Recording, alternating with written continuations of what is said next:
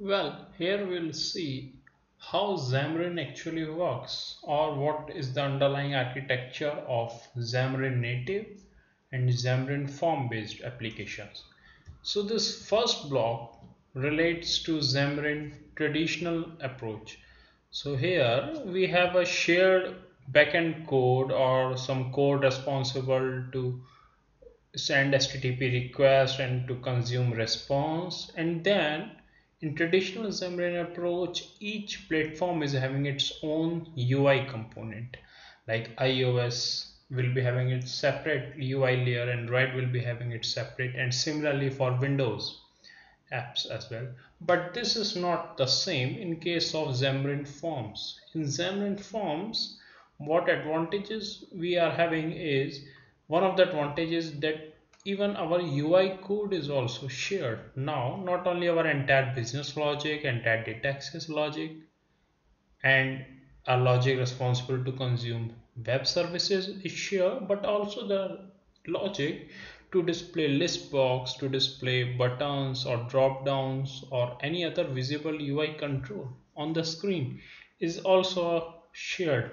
Although in some exceptional cases we would also needing some platform specific UI in the form of a concept known as custom renders. So what custom renders do?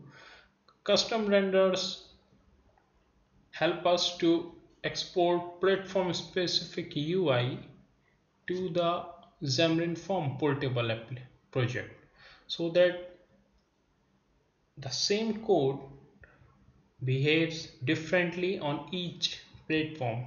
Why? Because we already have written custom renders for those specific platforms.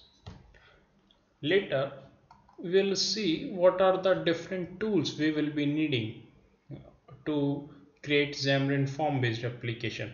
Well, if I'm doing iOS app development, then Mac machine is a must have. We cannot do iOS development on a Windows machine or on a Linux machine. And on a Mac machine, Xcode and iOS SDK must be pre-installed. Similarly, for Android app development, we can do Android development either on Windows machine or on Mac OS machine, and it needs Android SDK to be pre-installed.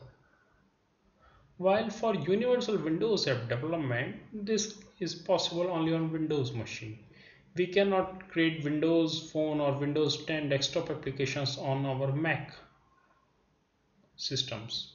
And for the same, we also need Windows 10 SDK to be installed on our Windows 10 machines. So these are the required SDKs and required operating systems. But above them, in terms of integrated development environment, we'll be also needing Xamarin Studio on Mac or Xamarin Studio or Visual Studio on Windows, right? So if I'm doing iOS development, then I'll be needing my Visual Studio to be connected to some Mac machine on the network, so that my Visual Studio can fire commands to Mac to and request Mac to compile the code, right? Because my iOS SDK is installed on my Mac machine, not on my Windows machine. But for Android development, this is possible from either on Xamarin Studio on Mac or Xamarin Studio on Windows or even Visual Studio on Windows. Yes, you can do Android development right inside from Visual Studio and even on Windows. No other Mac or Linux needs to be connected. And for Windows app development, it is fairly simple. All you need is just Windows 10 SDK and Visual Studio installed, and you'll be able to very easily write your Windows 10 application. So these are the set of requirements for each type of application development